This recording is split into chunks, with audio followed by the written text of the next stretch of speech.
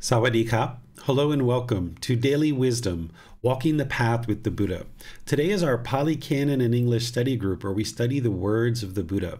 This is a program that we've been conducting now for a year and a half. And we're at the very last volume of the book series. We're in the very last part of that book. This is the last class for this 1.5 year series of classes that I've been teaching on the Pali Canon in English, where we've been going through and deeply studying the words of the Buddha and talking about the teachings related to what he's actually been sharing. Students have been studying these before class and after class. We come to class and study them. So if this is your first time joining, I'd like to welcome all of you guys. And next Saturday, we're going to be restarting from the very beginning of this program. This program doesn't require you to start at the beginning. You can start at any time.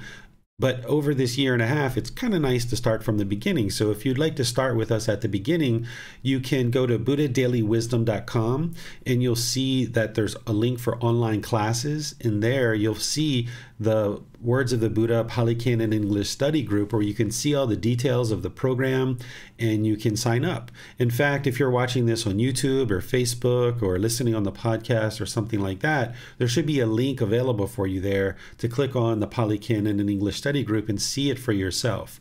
Because next Saturday, we're going to be starting from the very beginning, which is Volume 2, Chapters 1 through 10. And as I mentioned, students can actually read these chapters beforehand. They're actually pretty straightforward and they're very short. We say 10 chapters, but sometimes that can be like 2 paragraphs or half a page or something like that. So it might take you an hour, hour and a half to actually read, but I suggest that you just do it little by little. Today is all about finishing up this particular program so that we can round out all the different books and all the different chapters. But as you're looking for these books in preparation for next week's class, you can go to buddhadailywisdom.com, and there you'll see a link for free books and you'll see all the books there. And what you'd be interested to do is take a look at Volume 2, Chapters 1 through 10. Those are the ones we're going to be studying next week. And if you haven't studied with me before, you may even be interested to look at the group learning program, which has just recently restarted as well. And you'll find that in the same place, at the same website under online learning. You'll see the link for group learning program. That's a wonderful place to establish your foundation in these teachings, and then use this Pali Canon and English study group to kind of supplement it. There's these 2 programs that I teach online, Sunday and Wednesday, and then this program's on Saturday. So I'd like to welcome all of you guys. If you're joining for the first time or you've been joining regularly, we have 8 chapters to explore today. So this gives us a bit more time to do our meditation and talk and have any kind of discussions that you guys would like to have as part of this class. There's moderators who are looking at Facebook, YouTube, and Zoom. So as you have questions, you'll be able to put those into the comment section and they'll be able to ask your question during the class. If you're in Zoom, you can electronically raise your hand and ask any questions or follow-up questions directly. So first we start with meditation, then we'll move into reading each individual chapter here in class. I'll share some teachings on that, and then we'll open up to any questions that you guys might have. So if you guys would like to join for meditation, I'd like to invite you for that. You can go ahead and take whatever position you're comfortable with, whether it's seated, lying, standing. Walking doesn't usually work too well, but hey, if you've got walking available to you during the live stream, you can go ahead and use that. I use that at other times, but during live streaming, it doesn't usually work too well. So feel free to take whatever position you like. I'm here sitting in a chair, but some people might choose to sit on the floor. And if you sit on the floor, you might put a cushion under your rear. You might lightly cross your legs, just keeping some gaps between your hips, knees, and ankles. Your hands and arms, you can rest those comfortably in your lap. You can put the right hand over the left with the thumbs together and then put that in your lap. That's one option. You can put the palms on the thighs, the knees, the palms up. If you have a armrest on your chair, you might just put your arms on the armrest of the chair. You would like your upper body to be nice and erect. This keeps the mind attentive and alert during the meditation, because this is a dedicated, active, purposeful training session where you're actively training the mind. So keeping the upper body erect ensures that the mind stays attentive and alert during the meditation. Next, just close the eyes and start breathing in through the nose and out through the nose. Here you're just establishing the breath, breathing in gradually through the nose and out through the nose. I'm going to do some chanting to ease us into meditation, and then I'll be back with some light guidance to help you get deeper into your meditation. You're welcome to join in the chants if you know these. Otherwise, I'll be back after the chants to guide you in meditation. Arahang Samma Sambuddho Bhagava Bhutang Bhagavanang Abhivateyami Savakhato Bhagavata Tammo Dhammang Namasami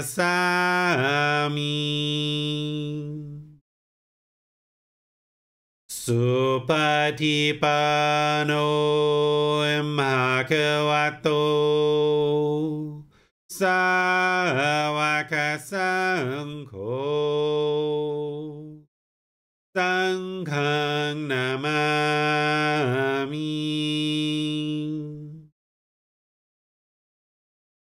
Namo Tassa Bhagavato Arahato Samma Sambuddhassa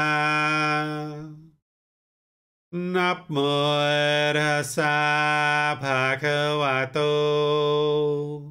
Arahato Samma Sambuddhassa Namo Tassa Bhagavato Arahato Samma Sambuddhassa Iti piso Bhagava Arahang Samma Sambuddho Vicacarang Samuro Sakhato Rokavito Anutero Purisa Dhammasati Satatawa Manusrang Bhoto Bhagavati.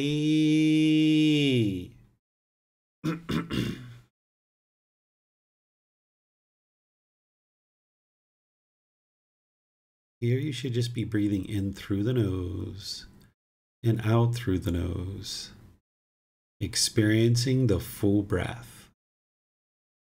Breathing in and out.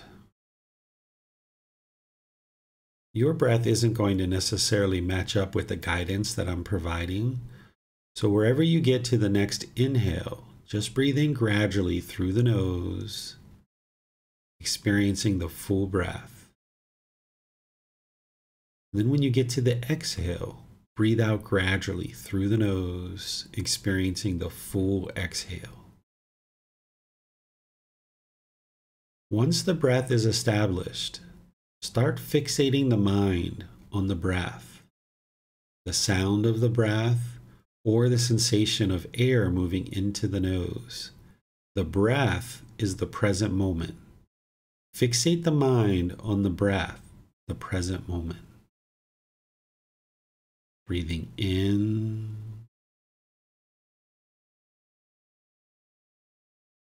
and out. As you observe that the mind is moved off the breath, cut that off, let it go, and come back to the breath, the present moment. No need to label the thought, judge it, analyze it, or even try to figure out where it's coming from. Just wherever you observe that the mind is off the breath, Cut that off, let it go, and come back to the breath, the present moment.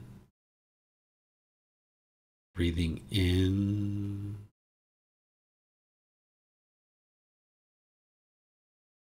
and out. I'm going to be quiet now and let you do this work of focusing on the breath. You have nowhere to go. There's nothing to do. No one needs you right now. This is your time to focus on the breath. Breathing in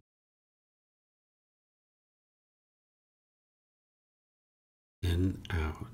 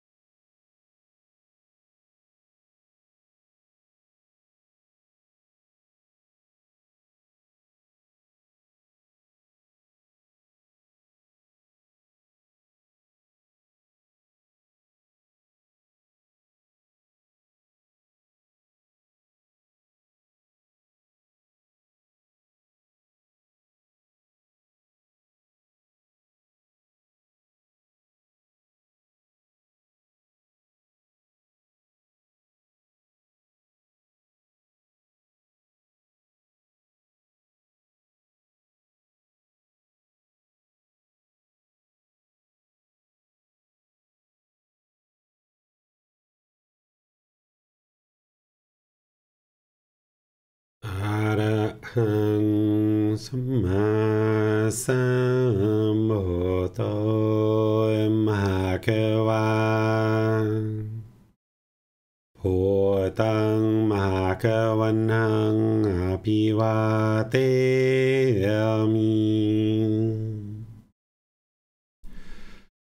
สวากขาโตมหาเกวตาธัมโม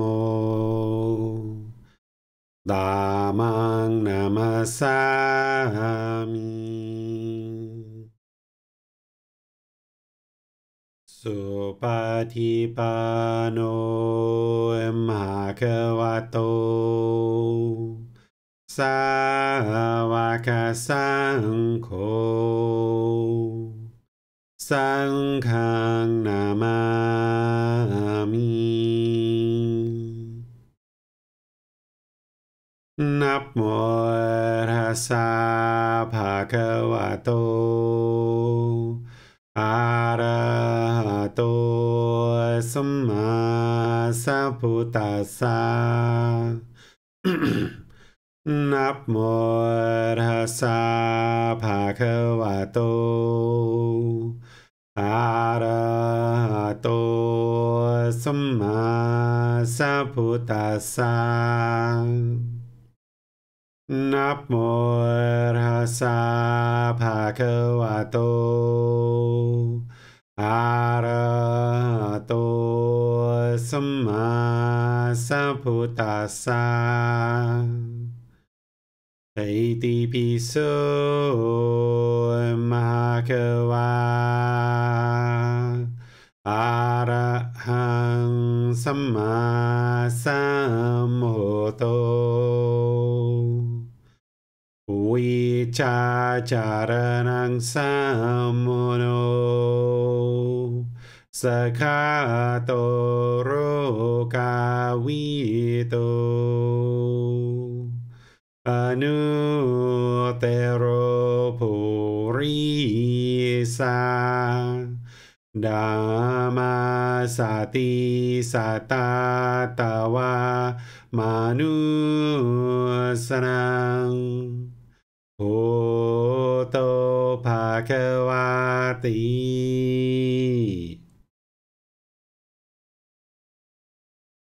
All right, if you guys would like to slowly make your way out of meditation,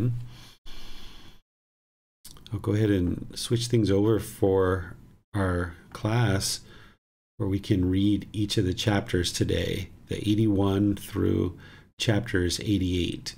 So I'll just turn things over to all of you guys, specifically the moderators, and then I'll be back as you guys read to share teachings on each individual chapter. Yes, thank you, sir. Chrissy, would you read chapter 81 for us, please? Developing and cultivating a mind of loving kindness and practicing the way to the aesthetic. In that case, monk, you should train yourself thus. My mind will be firm and well settled internally. Arisen evil, unwholesome states will not obsess my mind. Thus should you train yourself. When, monk, your mind is firm and well settled internally, and arisen evil, unwholesome states do not obsess your mind, then you should train yourself thus. I will develop and cultivate the liberation of the mind by loving kindness. Make it a vehicle and basis. Carry it out, consolidate it, and properly undertake it. Thus should you train yourself. When, monk, this consideration has been developed and well developed by you in this way, then you should train yourself thus.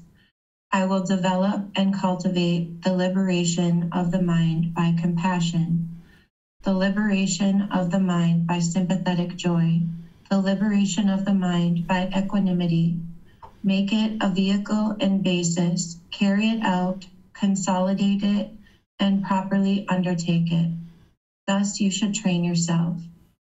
He sees himself purified of all these evil, unwholesome states. He sees himself liberated from them. When he sees this, joyfulness is born in him. When he is joyful, joy is born in him. In one who is joyous, the body becomes tranquil. One whose body is tranquil feels pleasure. In one who feels pleasure, the mind becomes concentrated. He resides filling 1/4 with a mind filled with loving kindness.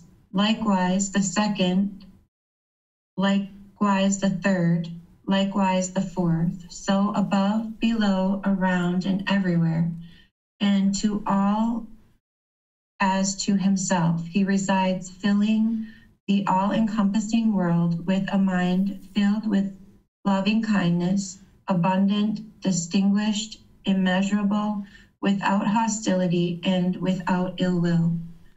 He resides filling 1/4 with a mind filled with compassion, with a mind filled with sympathetic joy, with a mind filled with equanimity, abundant, distinguished, immeasurable, without hostility, and without ill will.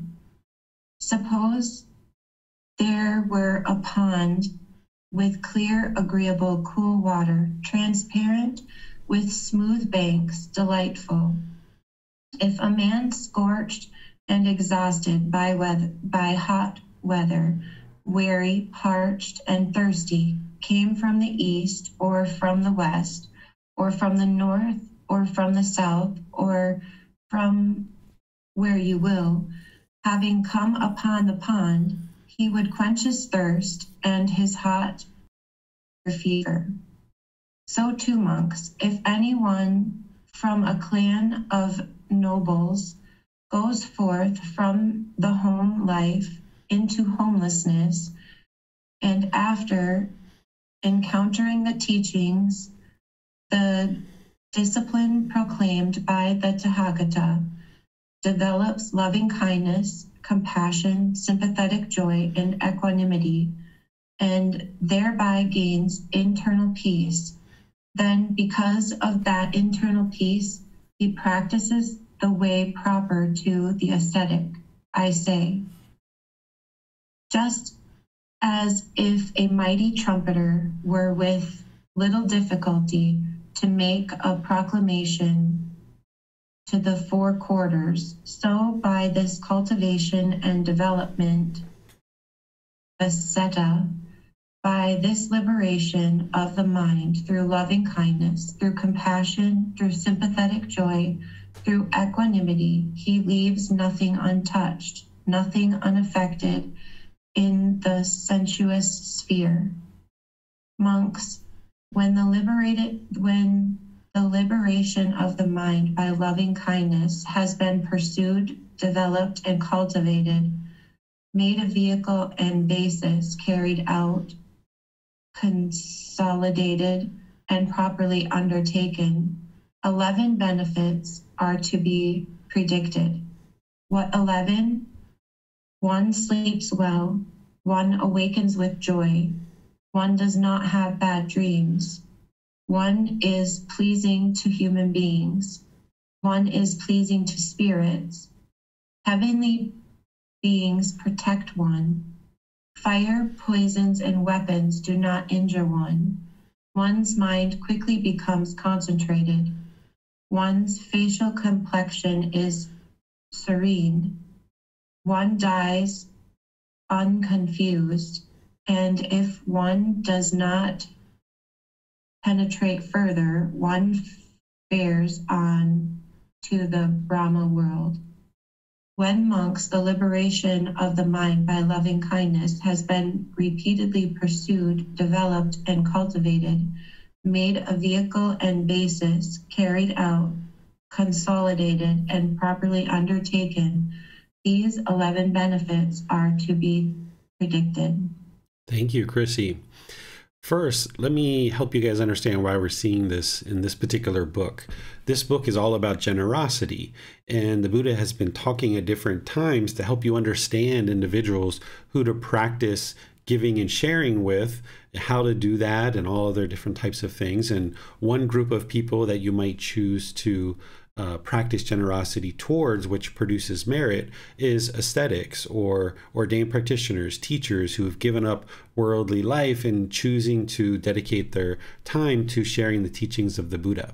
And in those different chapters, he's explained what to kind of look for in somebody's practice, that you're supporting virtuous practitioners because you're interested in your offerings going towards somebody who's deeply doing the work, and then they're sharing those teachings with others. This is the mutual support that the Buddha built in to the way that his teachings are shared in the world, that household practitioners are out in the world working, doing different jobs, earning money, and they're encountering various struggles and various challenges in their life. So they're coming to teachers and ascetics, ordained practitioners to get help. And as they're getting help, the teachers and ordained practitioners are sharing teachings with the household practitioners to help improve their life. And this mutual exchange is that there's different offerings that are offered from students to these teachers and ordained practitioners, and then the teachers and ordained practitioners are sharing teachings to help the individual to grow their life as a household practitioner. And the offerings are helping that individual ordained practitioner or teacher to get deeper into their practice, because now they have more time to do that, and they have the resources they need to be able to share the teachings. So here, this particular chapter is in here so that you can identify some of the qualities of mind that somebody would be practicing that would be wise for you to make offerings to, because they're deeply understanding the teachings and practicing them well, and thus able to share the teachings to help others. So here the Buddha is talking mainly about loving kindness, but he's talking about all the Brahma Viharas. These are 4 healthy mental states that I talk about in volume 1 of this book series, and that the Buddha talks about at different places in his teachings. It's loving kindness, compassion, sympathetic joy, and equanimity. These are qualities that you would be looking for in other people to make offerings to, but these are also qualities that you need to cultivate in your own mind in order to get to enlightenment. You wouldn't be able to get to enlightenment without cultivating these 4 healthy mental states. So you could look in volume 1, chapter 14, where I describe those in detail. I talk about what each individual quality of mind is, and what it's antidoting, and how to cultivate it, and things like that. So that's why it's here. Just real briefly, loving kindness is a genuine interest in seeing all beings be well, having this active goodwill towards all beings. Compassion is the concern for the misfortune of others. Sympathetic joy is having joy for others' success, even if you didn't contribute to it. And equanimity is calmness, composure, evenness of temper, especially in difficult situations, and treating all beings equally and fairly. And these 4 healthy mental states are antidoting very specific things in the mind, that when you arise these qualities in the mind, you're antidoting or solving the problem of things like anger, hatred, ill will, or indifference, or worry, or anxiety, or jealousy, or envy, or a busy, overactive mind, and anxious mind. So these qualities need to be cultivated in your mind, and you can cultivate those with loving kindness. You can do that through meditation.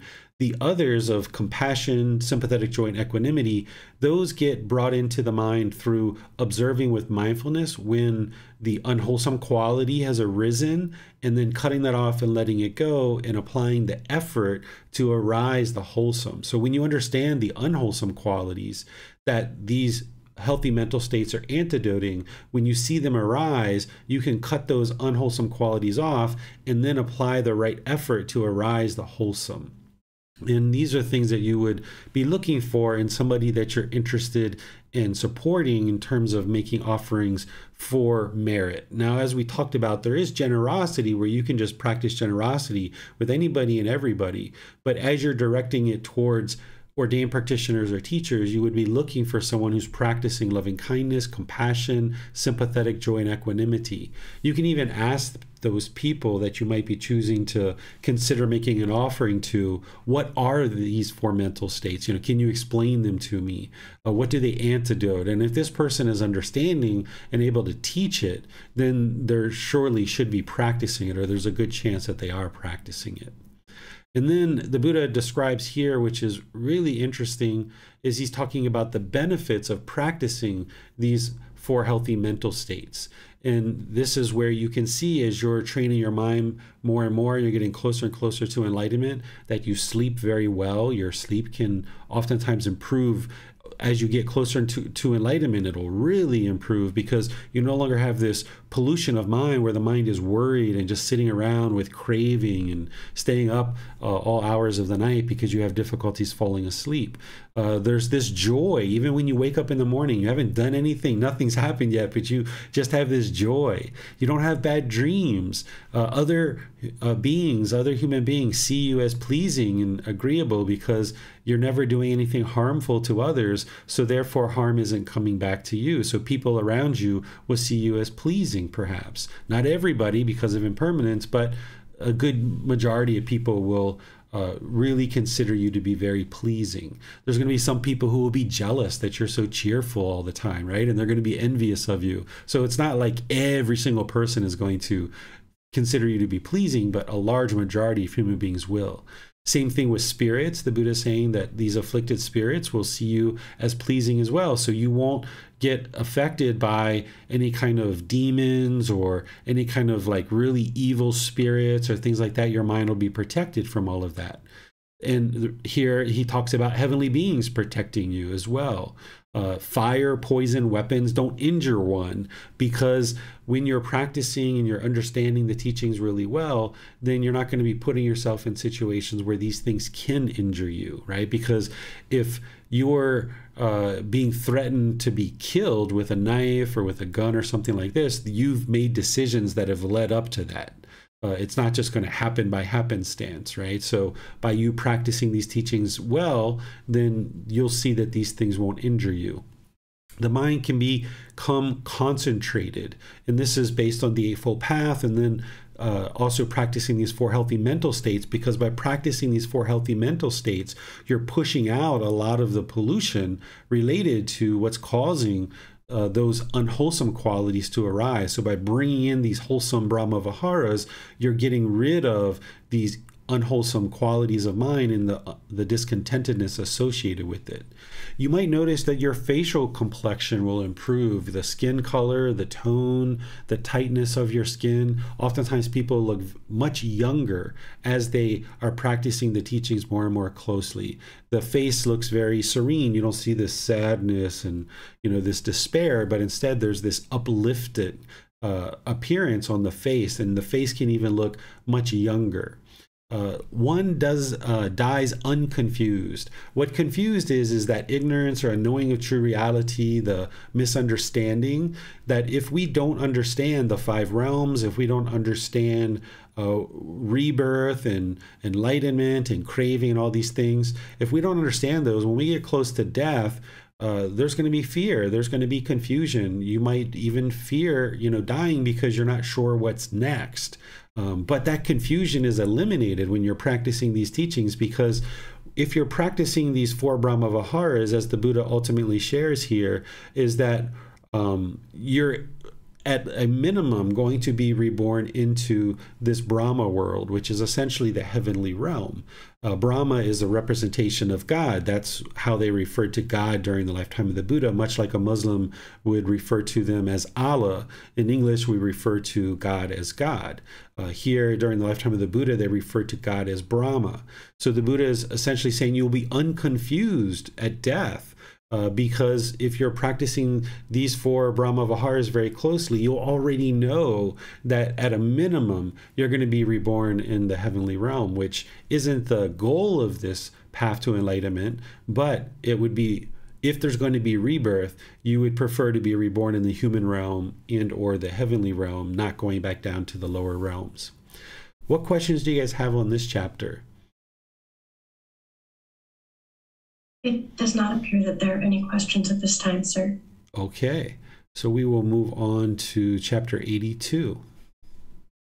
Yes, sir. Can we go to Tonka to read chapter 82, please? Thank you, Miranda. Aspirations are not obtained by means of prayer. Householder, there are these 5 things that are wished for, desired, agreeable, and rarely gained in the world. What 5? Long life, householder, is wished for, desired, agreeable, and rarely gained in the world. 2. Beauty, householder, is wished for, desired, agreeable, and rarely gained in the world. 3. Peacefulness, householder, is wished for, desired, agreeable, and rarely gained in the world. 4. Fame, householder, is wished for, desired, agreeable, and rarely gained in the world. 5. The heavens are wished for, desired, agreeable, and rarely gained in the world. These are the 5 things that are wished for, desired, agreeable, and rarely gained in the world. These 5 things, householder, that are wished for, desired, agreeable, and rarely gained in the world, I say, are not obtained by means of prayer or aspirations. If these 5 things that are wished for, desired, agreeable, and rarely gained in the world could be obtained by means of prayers or aspirations, who here would lack in anything? 1. Householder, the noble disciple who aspires long life, ought not to pray for long life or excite in it or passively yearn for it. A noble disciple who aspires long life should practice the way conducive to long life. For when he practices the way conducive to long life, it leads to obtaining long life, and he gains long life, either heavenly or human. 2. Householder, the noble disciple who aspires beauty ought not to pray for beauty or excite in it, or passively yearn for it. A noble disciple who aspires beauty should practice the way conducive to beauty. For when he practices the way conducive to beauty, it leads to obtaining beauty, and he gains beauty, either heavenly or human. 3. Householder, the noble disciple who aspires peacefulness ought not to pray for peacefulness or excite in it, or passively yearn for it. A noble disciple who aspires peacefulness should practice the way conducive to peacefulness. For when he practices the way conducive to peacefulness, it leads to obtaining peacefulness, and he gains peacefulness, either heavenly or human. 4. The householder, the noble disciple who aspires fame, ought not to pray for fame or excite in it, or passively yearn for it. A noble disciple who aspires fame should practice the way conducive to fame. For when he practices the way conducive to fame, it leads to obtaining fame, and he gains fame, either heavenly or human. 5. Householder, the noble disciple who aspires the heavens ought not to pray for the heavens, or excite in them, or passively yearn for them. A noble disciple who aspires the heavens should practice the way conducive to heaven. For when he practices the way conducive to heaven, it leads to obtaining the heavens, and he gains the heavens. For one desiring long life, beauty, fame, acclaim, heaven, high families, and lofty delights, following in succession, he wise praise motivation in doing deeds of merit. Being motivated, the wise person secures both kind of good. Do good in this life and the good of the future life. By attaining the good, the steadfast one is called one of wisdom. All right. Thank you, Tonka. Here, the Buddha is discussing prayer. And during the lifetime of the Buddha, there were people who prayed, just like today. And during the lifetime of the Buddha, that was a lot of what was going on. The common people were going to Brahmin priests, which are Hindu priests, and they would pay a fee and have the Brahmin pray on their behalf. And they would oftentimes wish for these things that the Buddha is talking about, like a long life or beauty, peacefulness, fame, or being reborn into the heavenly world. And what the Buddha is saying is essentially, hey, prayer isn't going to produce those things for you. The thing that's going to produce those things for you is if you learn and practice the teachings, and if you practice the way and making wise decisions, then that's what leads to a long life. Because if in these other aspects that one might aspire for, because if you're out there killing a lot of beings, then beings are going to be interested in killing you. Your life's going to be quite short. So if you understand the first precept, for example, and you're not killing and destroying life, you're living compassionately for the welfare of all living beings, then you'll have a long life. But you need to practice that. If you just went and prayed for long life, or had somebody pray on your behalf, and then you went out and you were killing and you didn't have the wisdom of these teachings, you're not going to have a long life. It doesn't matter what you pray for. Same thing with beauty, peacefulness, fame, the heavens, and so forth.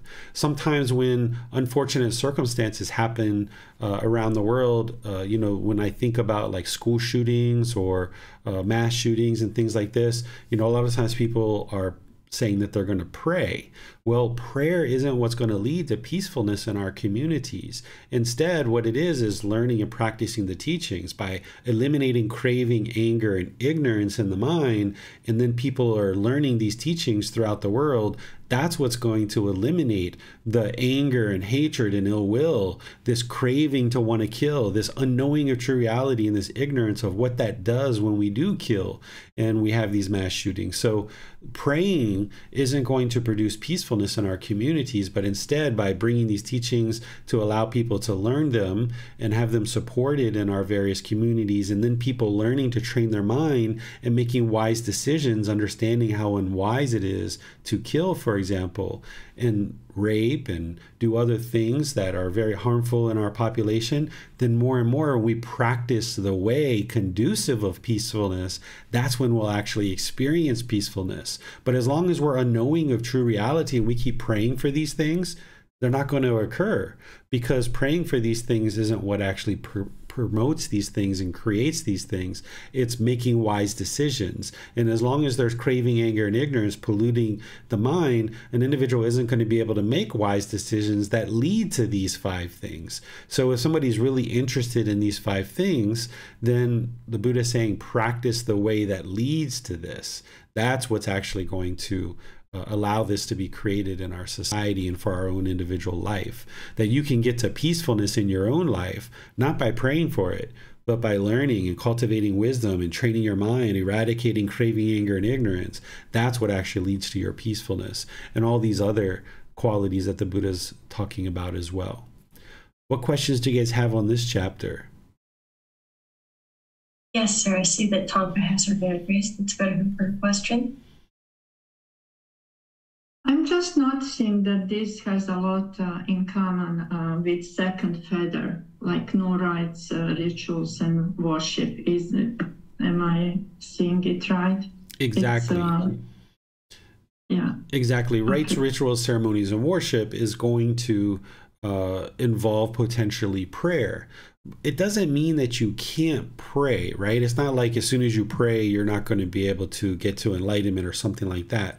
Instead, if you look at Volume 1, Chapter 18, I talk in there about prayer, and I talk about a wise way to pray in order to ensure that you're not craving and yearning and longing and treating prayer like a genie in a bottle, that you're praying to some being or some entity and that you're asking for this intervention and you're treating it like a genie in a bottle.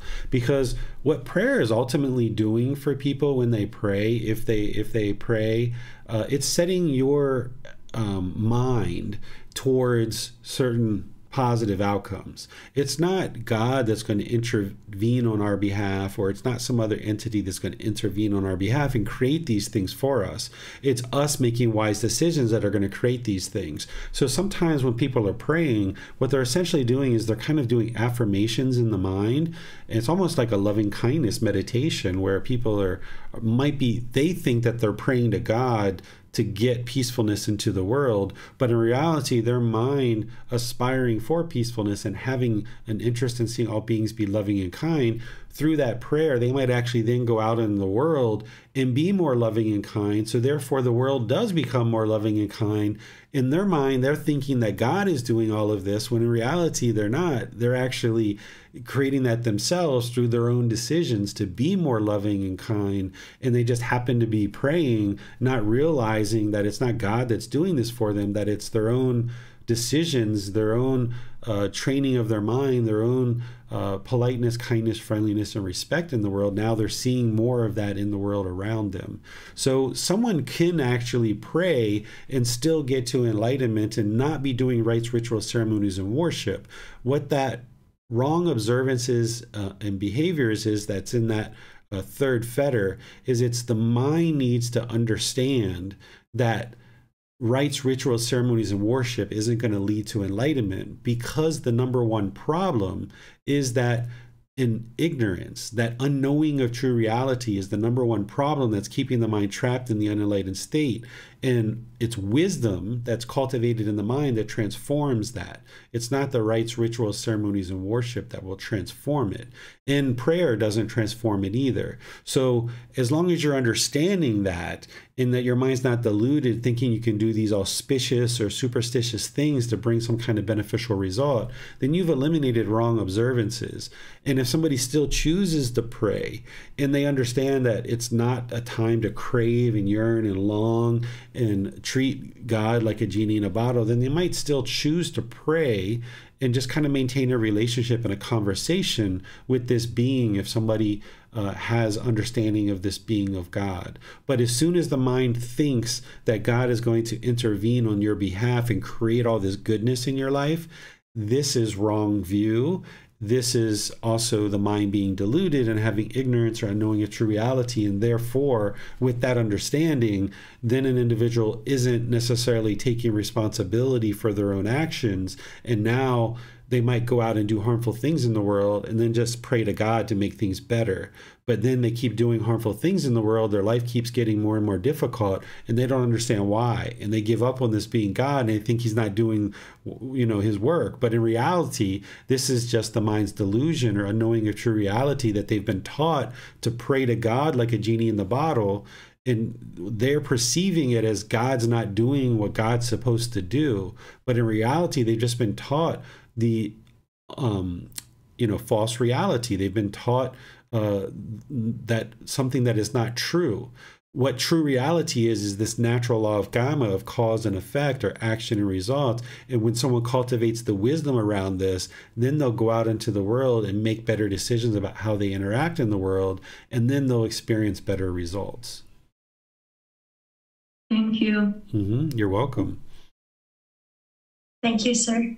I see she has her hand raised. Let's go to her for a question. Thank you, Miranda. Teacher David, if I heard correctly, there is similarity between the loving kindness meditation and prayer. Did I hear that correctly? If somebody puts it together that way, right? Like you could be in prayer, having a conversation with whomever you're praying to, and most people I think pray to God, but there's other people that someone might pray to. But as you're in prayer, you could be saying things like, God, thank you for your love. I love you. I love all beings. Thank you so much for, everything that is here on earth. You could be saying things and affirmations in the mind that's essentially promoting in your mind loving kindness. You're not asking God to intervene for you or to create any change for you, because you realize that you need to do that work yourself.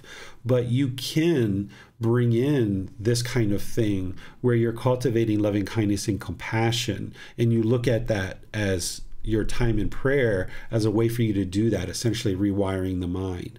I definitely teach loving kindness meditation because that's the way to eliminate anger, hatred, ill will. And that's the way that I would recommend for anybody who's interested in eliminating that to do that. But if somebody's also interested in prayer and they understand that just asking God for things and craving things and treating him like a genie in a bottle isn't the way that any of this works, they can actually transform their prayer into more of kind of affirmation style, where you're kind of affirming to God that you're aspiring to be a better person, and you thank him for his support and his guidance and anything that he chooses to share with you, because God can do those things. Of course, there's some people who have no interest in a relationship with God, have no understanding whether that being exists or not exists, and that's fine. You can still get to enlightenment without that.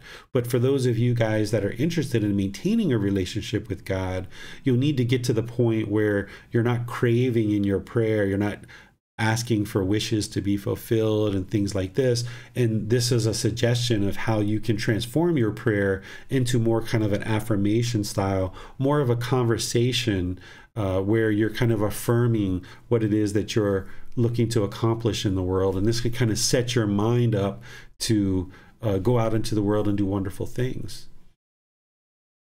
Thank you, sir. So can I ask further questions? Of course, you can ask anything you like. Okay, so the mind has struggled with sometimes when I'm doing loving kindness meditation, in the mind it feels like prayer. And sometimes I think of it like prayer because that's what I'm used to. And I feel like I justify that as that's okay, that's right view. But what I understand is like when Allie broke her arm, praying then, like praying, oh gosh, make this better, asking for prayers, like I understand that as wrong view. That was wrong view. Prayer wasn't going to make her arm better. Prayer wasn't going to fix her arm. So if I'm understanding correctly, the mind may not be wrong in feeling that when I'm doing the loving kindness meditation, I do the chants, I say the Our Father, and I do breathing mindfulness meditation, loving kindness meditation. It may not be wrong in feeling like that's a prayer. Although not asking for these beings to be well, safe, peaceful, but just cultivating that with God. Is that wrong view? I don't think of what someone might choose to do as right or wrong, even though we use those words like right view, right intention, right speech, and so forth. I think about it, what is wise? What is the way to transform the mind?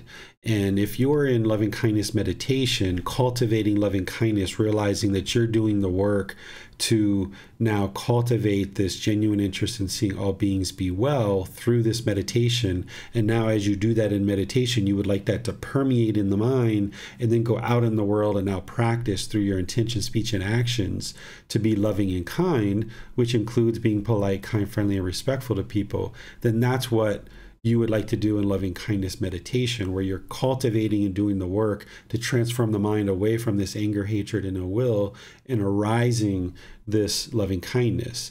And if it helps you to think that God is with you while you're doing that, that's fine. There's no harm in that. It's not right or it's not wrong. It's what you're choosing to do. But I don't think of it in the traditional sense of how we're typically taught prayer, where typically the way we're taught prayer is to ask for things. Whatever your wishes are, they'll be granted. And when you're doing loving kindness meditation, you're not doing that. And I think you know that. You're not asking for anybody to make your whoever you put in your rings, we'll just say mom, because I used to do meditation a lot on loving kindness from my mom. I wasn't asking anybody to come make mom peaceful and safe and well and free of discontentedness. Instead, I understood that I was cultivating in my mind that I would like to see mom be peaceful, safe, well, and free of discontentedness. And now by me having those wholesome intentions, now my speech and my actions improved when I was around her. Now I could sort out the relationship and make it very conducive to us having a harmonious relationship. So if you're doing loving kindness meditation in that way, where you're not asking for intervention, you realize that it's fully cultivation of your mind and you're the one doing the work, then that's what loving kindness meditation would be. And if you choose to now use your prayer in the same way to cultivate your mind and just kind of affirm to God what it is that you're working on and what it is that you are now choosing to address, this can be really motivational in your prayer. This can also be very confirming and affirming, and it can help you go out into the world with a better mindset of what it is that you're looking to accomplish in any given day. Okay, thank you, sir. That's helpful. Yeah, you're welcome. Yes, thank you. I see Max has his hand raised. Let's go to him for his question, please. Thank you, Miranda. Thank you, Teacher David. I have family members that use God or whatever as like the genie in the bottle, and that's exclusively what they believe, that they don't have to do any work and they just have to pray everything away and everything will work out in the end or whatever. But there's really nothing that I can do to help them unless they decide to, they have to want the help. It's, I can't have craving, desire, attachment to help them. They basically need to find the help themselves, or basically, like, I guess the second part of the question would be, would my practice, them seeing my practice would maybe not influence them, but help them to understand maybe the changes in my life, may understand that their lack of change maybe or whatnot would help them. Yeah, so, definitely if you're craving or desiring or attached to family being a certain way, you would like to get rid of that. So you understand that as long as you're craving, desiring, attached for them to be a certain way, your mind's going to be discontent. So you need to let that go. And then in terms of them getting help, yes, they need to be interested in getting help and decide that that's what they would like to do. And your practice will definitely help them to see that. And it's not going to be a 2-month thing or a 3-month thing, but over the course of years, as they see this transformation in you, they might then choose to become, more of a person who's actually practicing these sort of teachings. But at the same time, with all that said, that doesn't mean that you can't do anything. You can do things. You would just like to do it without craving, desire, attachment. So one of the suggestions I usually give is like gifting people this book, like purchasing it, wrapping it up, giving it away as a present. It's a wonderful way to just kind of be like, here are some teachings. Not that you're expecting them to read it or you're wanting them to read it or you're nagging them to read it, but hey, here's a gift. That's one thing you can do. As you see that they're struggling, you can say, would you like my advice of how to resolve that? Or are you interested in my opinion of how you might be able to address that situation? You don't need to use the word Buddhism, right? You don't need to use the B word. You can just talk about these teachings without ever mentioning the Buddha's name. So you can still help people when they're open to it, and you ask if they're interested and they say yes, then you can help them. But you can also do things like gifting a book, or if you know somebody struggling with like a relationship, you might send them a video about true love or the chapter about true love or something like that. So there's things like that that you can do. If they reject it or they push it away, then you probably would be wise to no longer do that anymore. Like you're not interested in bombarding them with links and books and things like that, because that would be your own craving. But if they're open to it and they thank you for it and they actually got some value out of what you've sent them, then wonderful, you can continue to do that. And normally the best way to open that up is to first ask them if they're interested in your thoughts or your suggestions or your opinion. And as soon as they say yes, then you're able to help them. But also be prepared for the no, because not everyone's going to say yes. And they're not even going to say yes every time, even if it's the same person. They might say no sometimes. And that's the impermanence that you'll just have to get comfortable with. So that's for like adult family members. For your children and things like that, you're much more influential with them. And you've shared stories with me that you've experienced with your older son and how he's observing certain things that you're doing in your practice. This is where our children can be more can be in a role where they're actually learning, because our A parent is what's considered your original teacher. The Buddha uses these words in his teachings that parents are the original teacher. There's other teachers that our children have, but parents are the original teacher. And I think about them as the most dedicated, the most committed teacher, right? Because our first grade teacher is in and out of our life in a matter of 9 months or a year. But our parents, you know, they're influential throughout the course of our life. So you as a parent of children, you can surely help your children to learn these teachings. And this is one of the roles and responsibilities that we have as parents, is to share wisdom with our children to help them in life. And these teachings are going to absolutely help them in life. Thank you, sir. You're welcome. Yes, thank you, sir. It does not appear that there are any other questions at this time. Okay, so we'll move on to the next chapter, 83. Yes, sir. Let's go to Donnie to read chapter 83, please. Thank you, Miranda. Should a monk be involved with gold and silver? Whatever monk should take gold and silver, or should get another take it for him, or should consent to it being kept in deposit for him, there is an offense of expiation involving forfeiture. Whatever monk should engage in various transactions in which gold and silver is used, there is an offense of expiation involving forfeiture. Whatever monk should engage in various kinds of bartering, there is an offense of expiation involving forfeiture.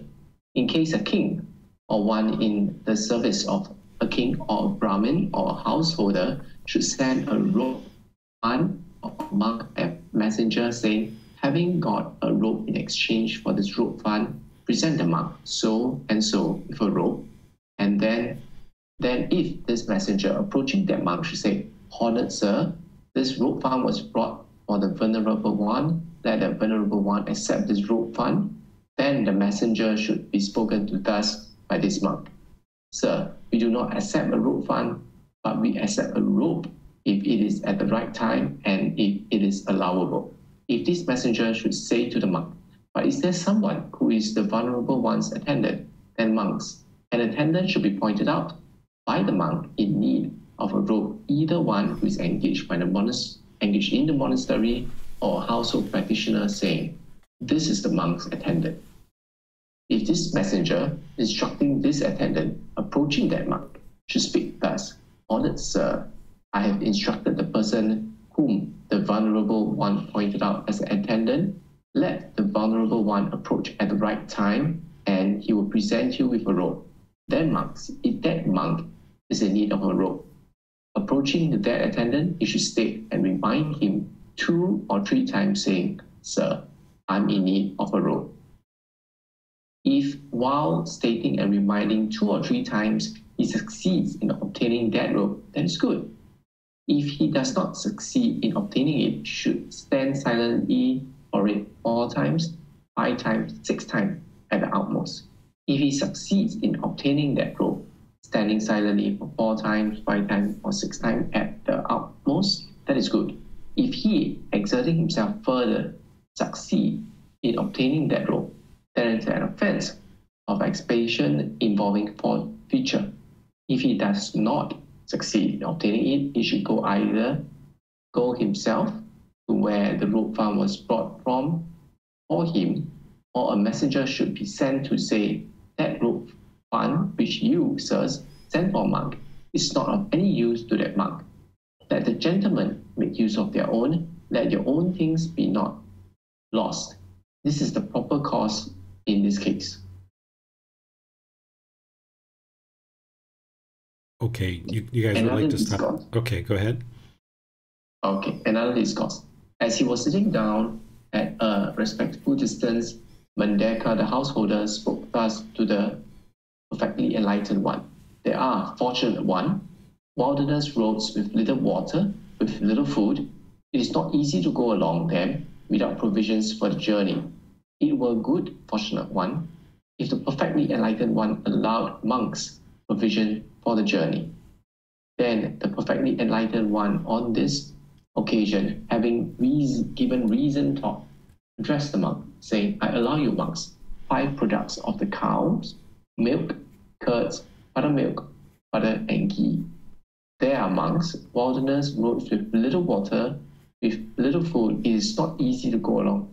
Then, without provisions for the journey, I allow you monks to look about for provisions for a journey. Husks, rice for him who has need of husk rice, kidney beans for him who has need of kidney beans, beans for him who has need of beans, salt for him who has need of salt, sugar for him who has need of sugar, oil for him who has need of oil, ghee for him who has need of ghee. There are monks, people who have confidence and are believing. These deposit gold coins in the hands of these who make things allowable, saying, by means of this, give the master that which is allowable. I allow you, monks, thereupon to consent to that which is allowable. But these monks, I do not say that by any method may gold and silver be consented to, may be looked about for. Now, on that occasion, the members of the king's company had assembled in the royal palace and were sitting together when the following conversation arose. Gold and silver are allowable for the ascetics following the Satyan Sun. The ascetics following the Satyan Sun consent to gold and silver. The ascetics following the Satyan Sun accepted gold and silver. Now, on that occasion, Manikulaka, the headman, was sitting in that community. Then, Manikulaka, the headman, said to that community, do not speak thus, masters. Gold and silver are not allowable for the ascetics following the Satyan Sun. The ascetics following the Satyan Sun do not consent to gold and silver. The ascetics following the Satyan Sun do not accept gold and silver. They have renounced jewelry and gold. They have given up the use of gold and silver. And Manikulaka was able to convince that community. Then, Manikulaka approached the perfectly enlightened one, paid homage to him, and sat down to one side. Sitting to one side, he reported to the perfectly enlightened one all that had happened, adding, I hope, venerable sir, that when I answered thus, I stated what has been said by the perfectly enlightened one and did not misrepresent him with what is contrary to the truth, that I explained in accordance with the teaching, and that no reasonable consequence of my statement gives ground for criticism. For sure, Edmund, when you answered thus, you stated what has been stated by me and did not misrepresent me with what is contrary to the truth. You explained in accordance with the teachings, and no reasonable consequence of your statement gives ground for criticism. For Headman, gold and silver are not allowed for the ascetics following the Satyan Sun. The ascetics following the Satyan Sun do not consent to gold and silver. The ascetics following the Satyan Sun do not accept gold and silver. They have renounced jewelry and gold. They have given up on the use of gold and silver. If gold and silver are allowed for anyone, the 5 cords of sensual pleasure are allowed for him. If the 5 cords of sensual pleasures are allowable for anyone, you can definitely consider him to be one who does not have the character of an ascetic or a follower of the Satyan Sun. Furthermore, Heyman, I say this, straw may be sought by one needing straw. Timber may be sought by one needing timber. A cart may be sought by one needing a cart. A workman may be sought by one needing a workman. But I do not say that there is any method by which gold and silver may be consented or sought. All right. Thank you, Donnie. Let me give you guys a little bit of backstory on this, and then we can talk about it. So what the Buddha was doing during his lifetime was, of course, sharing the teachings that lead to the elimination of discontentedness, those core central teachings of the Eightfold Path and all the other teachings that plug into it. And while he was sharing those teachings with ordained practitioners and household practitioners, and all of these individuals can get to enlightenment, he created this ordained path that it's the same teachings to get to enlightenment. However, there are certain things in this environment that the Buddha provided guidance that they shouldn't do. And this is going to essentially create conditions more conducive of getting to enlightenment. So if you guys have studied like the 8 precepts, for example, you might see that the Buddha talks about eliminating singing and dancing and things like this. This is for ordained practitioners or anybody who might choose to do that. And you might choose to eliminate something like that for a period of time and train the mind to not have craving, desire, attachment. But then as a household practitioner, you can add that back in because you know that you don't have craving, desire, attachment anymore. But a ordained practitioner isn't supposed to be doing those kinds of things. During the lifetime of the Buddha, they could live without any kind of currency because all they needed was food, water, clothing, shelter, and medical care, and they could sustain their life. And people readily offered them this in that area of the world that the Buddha lived. They readily were offering these kind of things. So there was no need for the currency, which was gold and silver at that time. They didn't need to go out and get a taxi cab or a bus or an airplane ticket. They didn't need to buy Zoom and pay for Zoom or microphones or lights or things like this in order to share the teachings. They would just sit down in someone's living room or in a village or something like that and share the teachings. So they only needed to sustain their life with food, water, clothing, shelter, and medical care. So the Buddha set up a guideline where during his lifetime, people didn't accept gold and silver. This was the currency of the time because they just didn't need it. And by allowing them to have it in this conducive environment, it just provides more opportunity for their mind to have craving, desire, attachment around wealth and money and things like this. So as you study the teachings of the Buddha, you'll see different places where when he's talking to the ordained practitioners, he's essentially creating this environment that's really stripped down, that provides very basic things so that the mind doesn't have much of an opportunity to have attachment. So that's why when you ordain, you basically have 2 robes, you have a bowl, and that's essentially it. Because if you had a car, if you had a house, if you had a wife and relationships and all these different things, the mind has more of a chance to get attached and hinder your ability to get to enlightenment and then be able to help household practitioners. So he's creating this almost like a petri dish, the best opportunity for this being to grow and develop and actually get to enlightenment and then contribute to others getting to enlightenment as well. So here he's talking about not having gold and silver or bartering, essentially doing anything around money or currency or something like that. Nowadays in the ordained community, they do accept money, and teachers like me, we need to accept some amount of financial contributions, otherwise we wouldn't be able to live. There would need to be a student with me at every single moment to purchase every single thing that I need if I didn't accept some kind of currency, for example. And that is just really unpractical the way that we live our life today. But during the lifetime of the Buddha, they could just walk down the street. People would give them food, would give them water.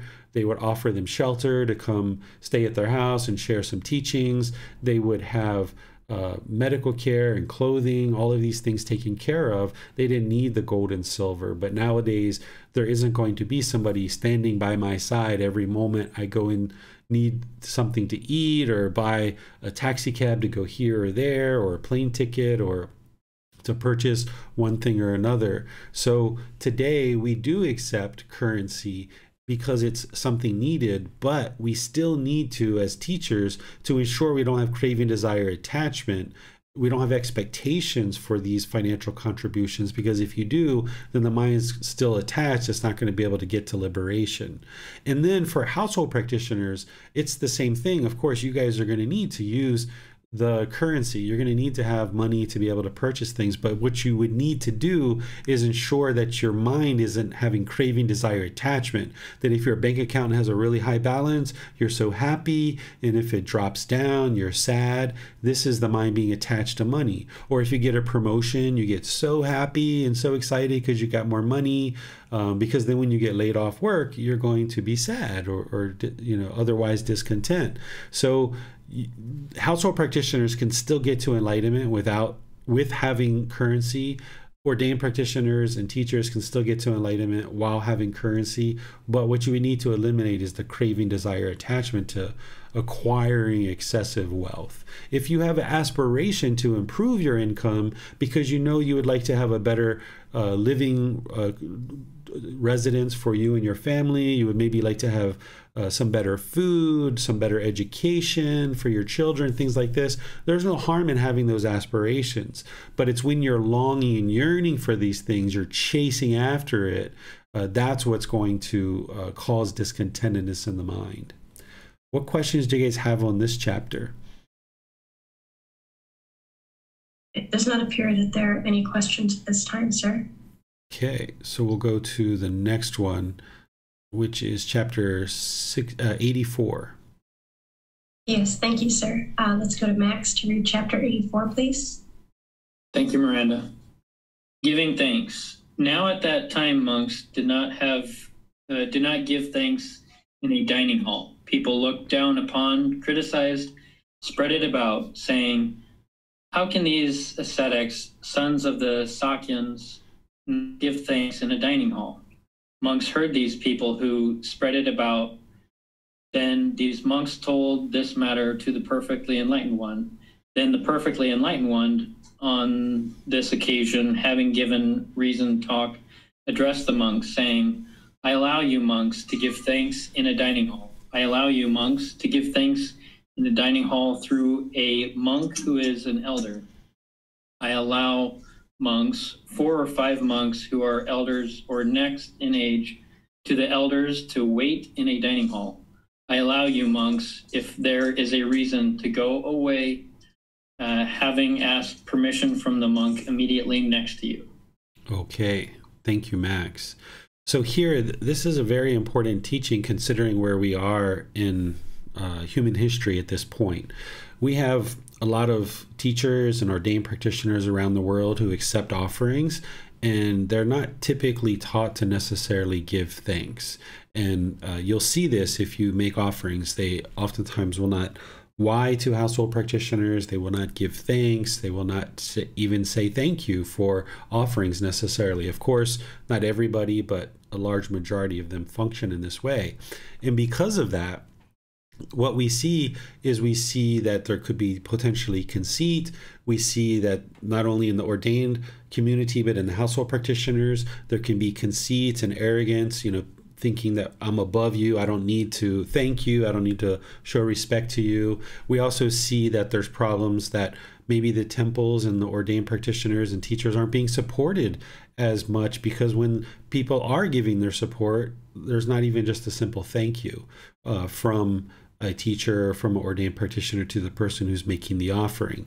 So here, this is very key that ordained practitioners and teachers see that the Buddha absolutely taught to be thankful for the offerings that are being given from the household practitioners to teachers and ordained practitioners.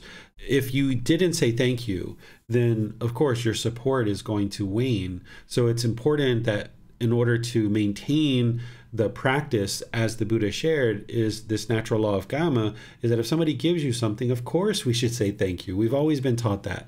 But oftentimes when people become ordained, they feel like they don't need to do that anymore. But then they might be curious of why they're not getting support at their temple for the things that they need in order to support their temple. And this is the reason why, is because if you're not saying thank you, if you're not showing appreciation and gratitude to the people who are supporting you, then they're probably not going to support you any longer. So it's important to give that thanks and give that gratitude, have the utmost respect, because here's a group of people that go out into the world, they labor, they work, they do all these different things in order to earn income. And any kind of income or offerings that they offer to us as teachers, that means they're cutting it away from having that for their own benefit or their family's benefit or what have you. And anybody who's living by donations of their students should have an enormous amount of respect and gratitude for their students being willing to provide that support to them and give them the opportunity to get deeper and deeper into their practice and be able to share these teachings more and more widely. So when we give thanks to our students for making offerings, this continues to ensure that the support continues, that the students understand that they're appreciated and that the teachers have gratitude for them. But then it also sets an example for the students that when people give them gifts, perhaps in life, that they say thank you too, because they're looking at the ordained practitioners and the teachers as a role model of how I should practice. So if ordained practitioners and teachers walk around and they don't show respect, they don't why, they don't say thank you to people when they get certain offerings and gifts, then this is what's going to be emulated in the household practitioner community, that all of a sudden people aren't going to be interested in respecting each other. People aren't going to say thank you when gifts are being given and things like this. And we'll see this gradual decline in society where people aren't thankful, people are disrespectful and things like this. So by maintaining the respect and maintaining the thanks, as the Buddha is teaching here, now the ordained practitioners and the ordained practitioners and teachers are able to then continue to be supported because they're sharing their thanks and their gratitude to their students. And the students can now have this role model of how to function in their own life, that you should give thanks when people do nice, kind things for you. Not that you expect them to do those things, but when people do those things, it's the proper way of practice to say thanks. And if we don't say thanks, then again, we'll probably experience people will be less inclined and less interested to help us in our life. So if somebody helps you move furniture, or helps you to move logs, or helps you with your car, or picking up your children at school, of course, we should say thank you. And the Buddha here is saying, ordained practitioners and teachers, yes, you should give thanks when people are feeding you and people are taking care of you and people are making offerings. What questions do you guys have on this chapter? Yes, sir. I have a question about this here. I allow you monks to give thanks in a dining hall through a monk who is an elder. Does this mean that if in a dining hall there are younger monks, ordained practitioners, and older ordained practitioners, that the older ordained practitioners should be the one giving thanks? And if so, why is this? The Buddha didn't give rigid guidance like that. He's just kind of essentially saying, okay, you guys aren't giving thanks to people. You guys aren't thanking people. This is unwise. Just so that you know that it's okay, let me just open up the floodgates and say, okay, I allow you to give thanks to everybody, right? Because, remember, the Buddha was very respected by his students because they could see that the transformation that was occurring in their mind based on learning and practicing the teachings. Some of these people came and joined the Buddha as early as 6 years old, 7 years old. He was essentially like their father, and they're listening to every word that he's sharing and trying to emulate his practice as close as they could. So he just needed to kind of open the door and say, okay, all of these options are available. Whereas if he would have just said the first one, then maybe people wouldn't have felt like they could do these others. So he's just opening everything so people don't feel reserved and need to hold back their thanks in any situation for any reason. Okay. Yes, I understand. Thank you, sir. You're welcome. It does not appear there are any other questions at this time. Okay, we'll go to chapter 85, which may be one of the shortest chapters that we've had. Yes, sir. Max, can you read chapter 85 for us, please? Yes, thank you, ma'am. An invitation to accept. When a monk is not ill, an invitation to accept a requisite for 4 months may be accepted, unless there be a renewed invitation, unless there be an ongoing invitation. If one should accept for longer than that, there is an offense of wrongdoing. Okay, thank you, Max. So here, the Buddha wasn't interested in his ordained practitioners wearing out their welcome, essentially, because if people are making an offering to come stay with them, oftentimes people would stay for many weeks because that's how the household practitioners were learning the teachings, where, people come to learn with me for like 2 or 3 hours at the temple and then they go away, or they might come for a 5-day course or a 5 or 6 day retreat or something like that, and then they go away, right? Where during the lifetime of the Buddha, these household practitioners had a lot of work to do in order to maintain the household. So having a teacher there with you and being able to absorb teachings throughout your weeks and months as all these things were happening, and then the teachers could kind of observe what was going on in your household and provide you guidance as they saw things that were challenging, this could be very beneficial. But the Buddha wasn't interested in people wearing out their welcome. So he said, okay, I allow you to essentially accept an invitation to go stay with somebody in their home for not more than 4 months, unless there's a renewed invitation or unless there's a sickness, because then the person couldn't actually travel and things like that. So he's essentially helping them to ensure that they're not wearing out their welcome with people that are inviting them to stay in their home and stuff like that. Any questions on this chapter? It does not appear there are any questions, sir. Okay, so now we go to chapter 86. Yes, sir. I'll read chapter 86. Responsibilities of a teacher. Monks, when a cattle worker possesses 11 factors, he is capable of keeping and caring for a herd of cattle. What 11? Here, a cattle worker has wisdom of form. He is skilled in characteristics. He removes flies' eggs. He dresses wounds. He smokes out the sheds. He knows the watering place. He knows what it is to have drunk. He knows the road. He is skilled in pastures. He does not milk dry, and he shows extra veneration to those bulls who are fathers and leaders of the herd. When a cattle worker possesses these 11 factors, he is capable of keeping and caring for a herd of cattle.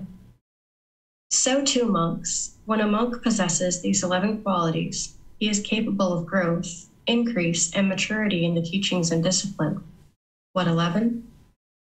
Here, a monk has wisdom of form. He is skilled in characteristics. He removes flies' eggs. He dresses wounds. He smokes out the sheds. He knows the watering place. He knows what it is to have drunk. He knows the road. He is skilled in pastures. He does not milk dry.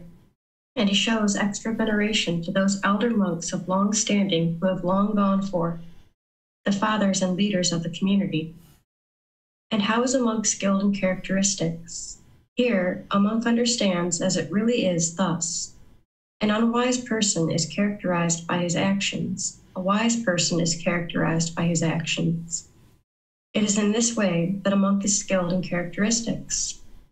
And how does a monk smoke out the sheds? Here, a monk teaches the teachings to others in detail as he has heard it and learned it. It is in this way that a monk smokes out the sheds. And how does a monk know the watering place? Here, from time to time, a monk approaches those monks who are learned, heirs to the heritage, experts on the teachings, experts on the discipline, experts on the outlines, and inquiries of them. And inquires of them. How is this, venerable sir? What is the meaning of this? Those venerable ones then disclose to him what has not been disclosed, clear up what is obscure, and dispel his perplexity about numerous perplexing points. It is in this way that a monk knows the watering place. And how does a monk know what it is to have drunk? Here, when the teachings and discipline proclaimed by the Tathagata are being taught, a monk gains inspiration in the meaning, gains inspiration in the teachings, gains joy connected with the teachings. It is in this way that a monk knows what it is to have drunk. And how does a monk know the road? Here, a monk understands the Noble Eightfold Path as it really is. It is in this way that a monk knows the road. And how is a monk skilled in pastures? Here, a monk understands the 4 foundations of mindfulness as they really are. It is in this way that a monk is skilled in pastures. And how does a monk not milk dry? Here, when dedicated household practitioners invite a monk to take robes, alms food, lodging, and medicines and provisions for the sick, a monk is moderate in accepting donations. It is in this way that a monk does not milk dry. And how does a monk show extra veneration to those elder monks of long standing who have long gone forth, the fathers and leaders of the community? Here, a monk maintains bodily, verbal, and mental acts of loving kindness, both openly and privately, toward those elder monks of long standing who have long gone forth, the fathers and leaders of the community. It is in this way that a monk shows extra veneration to those elder monks of long standing who have long gone forth, the fathers and leaders of the community. Possessing these 11 qualities, a monk is capable of growth, progress, and fulfillment in these teachings and discipline. Here, only 8 of the 11 factors are shared, as these 8 apply to generosity and gratitude. See the included reference for the entire teaching. All right. Thank you, Miranda.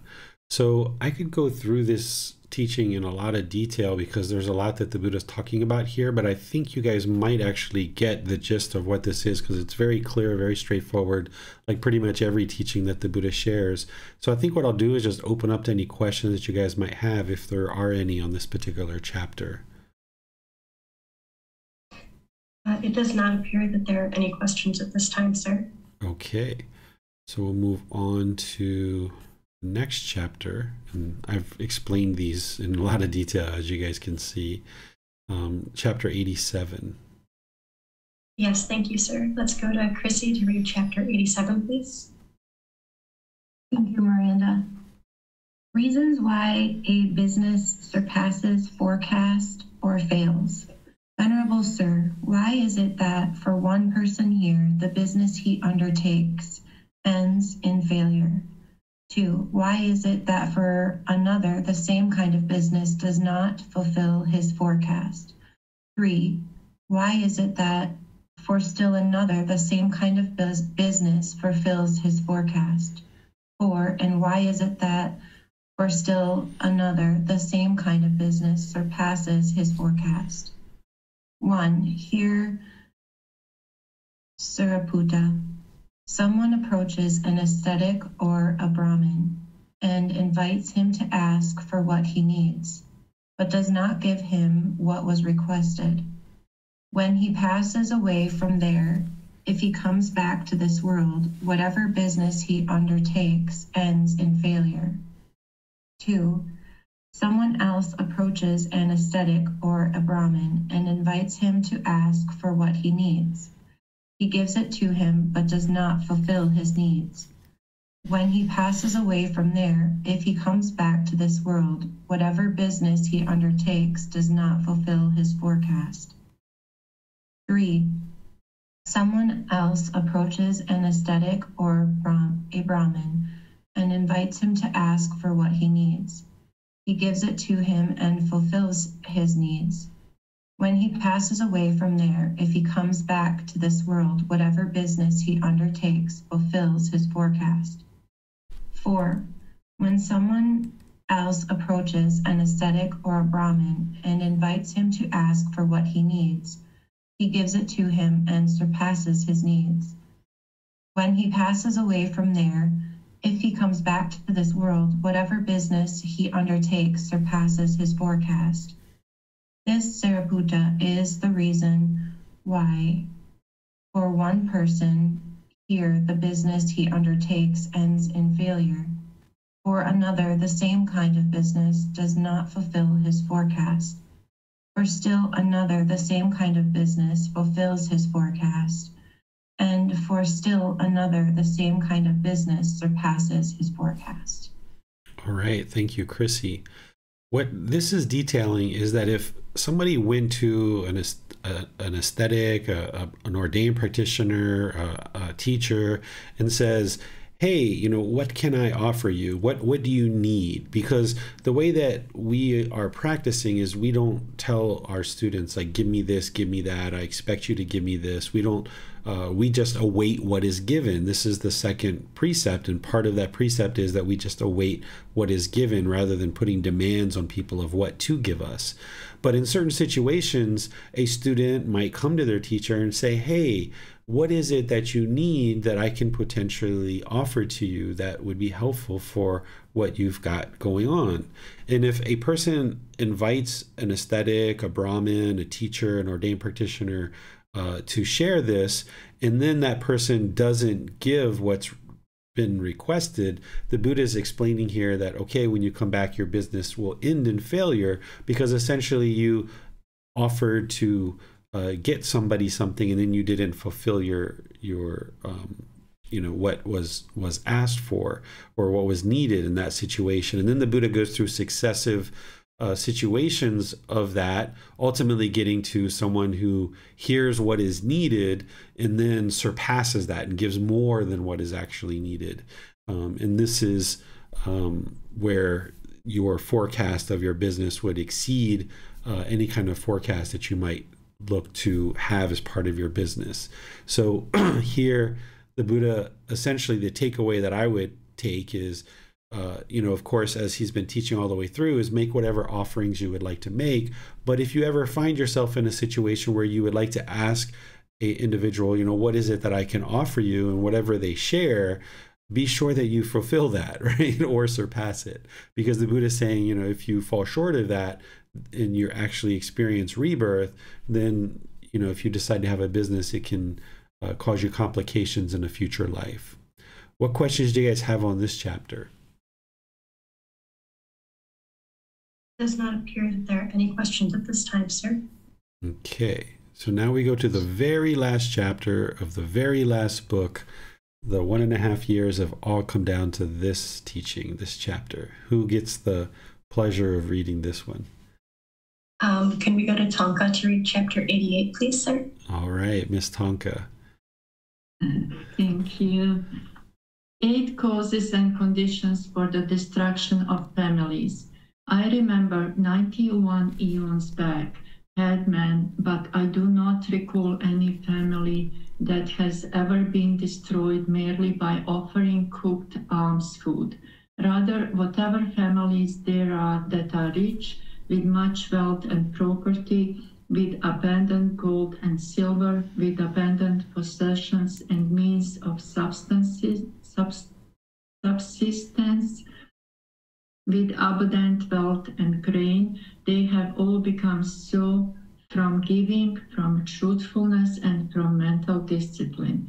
There are, headman, 8 causes and conditions for the destruction of families. Families come to destruction on account of the king, or on account of thieves, or on account of fire, or on account of water, or they do not find what they have put away, or mismanaged undertakings fail, or there arises within a family spendthrift who squanders, dissolves, and wastes away its wealth, and impermanence is the 8th. These are the 8 causes and conditions for the destruction of families.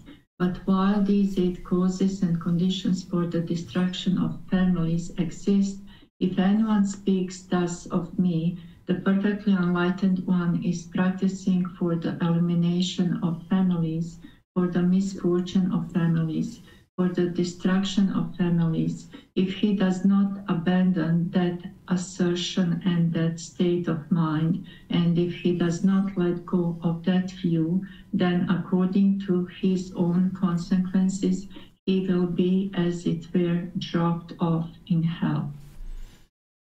All right. Yeah, that's a pretty strong teaching there. I see Chrissy like, whoa, I haven't heard the Buddha talk like that before. That was my take on it when I read it too.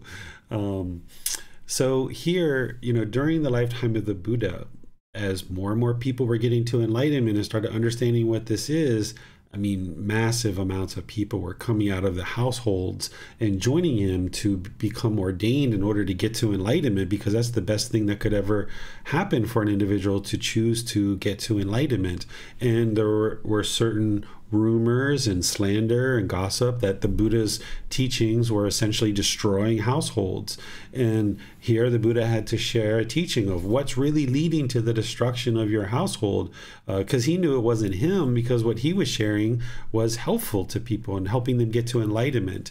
And in fact, he instituted a guideline that you can't actually get enlightened unless you have the support of your parents, if you have a life partner or your children or people like this. And this is actually still in place here in Thailand. If you become ordained or choose to become ordained, your parents, your life partner, your children, if any of those people exist in your life, are the first people to cut the hairs off of your head in order to show their support that you agree, because this person leaving the household, that's one less worker, that's one less income earner, one less person to be able to sustain the household. So as more and more people were leaving the houses, he was being accused of damaging families and destroying families. So here he's giving a teaching of exactly what leads to the destruction of families. And the first one is on account of the king, because the king had a lot of power during that time where, he could come in and just take away things, take away your land, take away your house.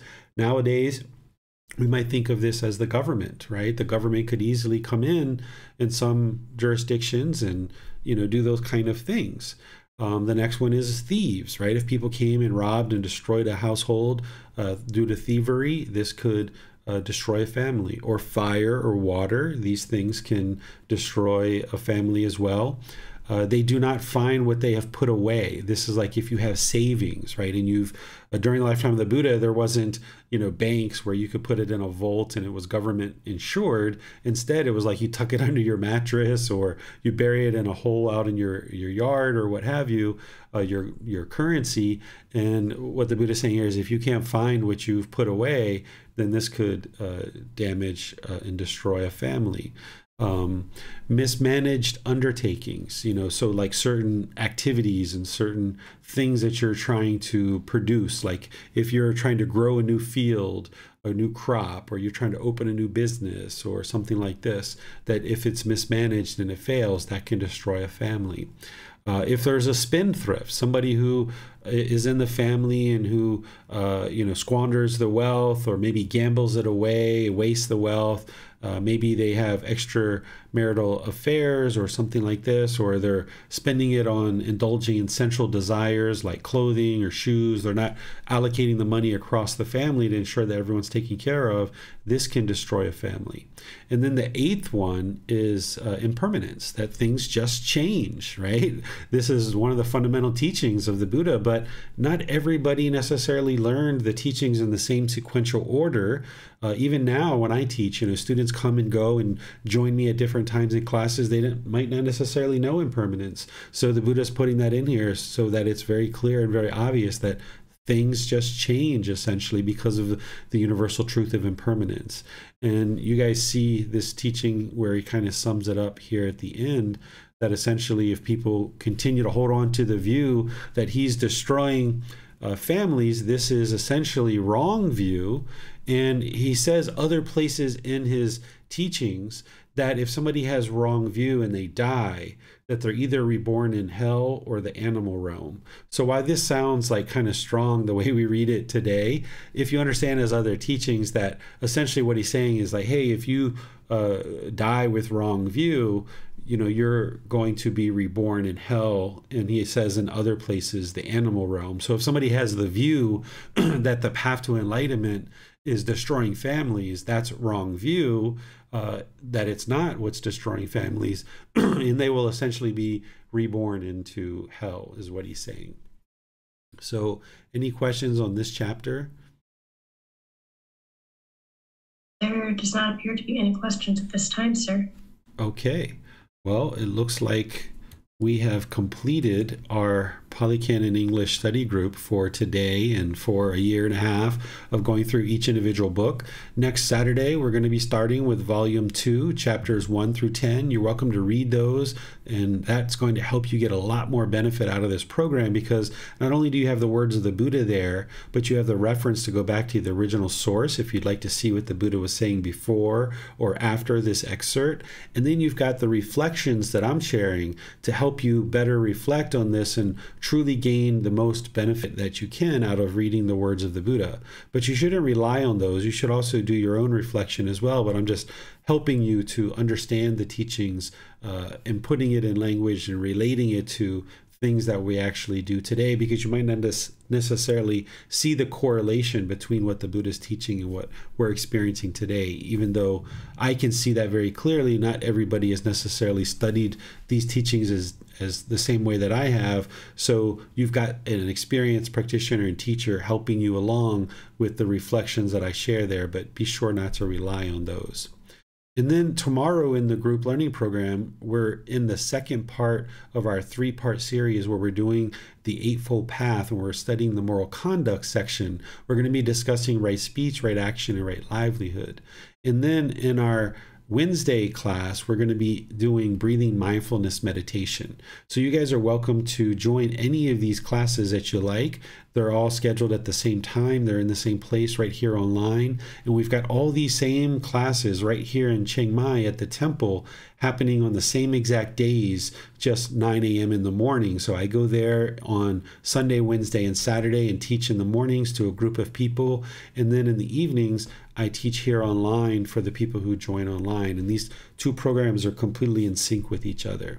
And you guys are welcome to join any of these at any time that you like. And then when you miss them, there's the recordings available for you. So thank you all for joining. Thank you for the moderators. If you've been moderating at any point throughout the 1.5 years, thank you so much for your help. If you've read at all during any time over the last 1.5 years, thank you so much. That helps contribute to the class and helps us get the most benefit out of it. If you've made any offerings or made any donations to help me do the things that I need to do in terms of purchasing food, water, clothing, shelter, medical care, or purchasing the technology that I need to be able to share these classes, I would like to thank all of you for your generosity and for practicing in such a way that produces merit for you and allows the continuation of these teachings. So thank you all so much. We'll see you guys in a future class. Have a very lovely and wonderful rest of your day. Sawadee ka.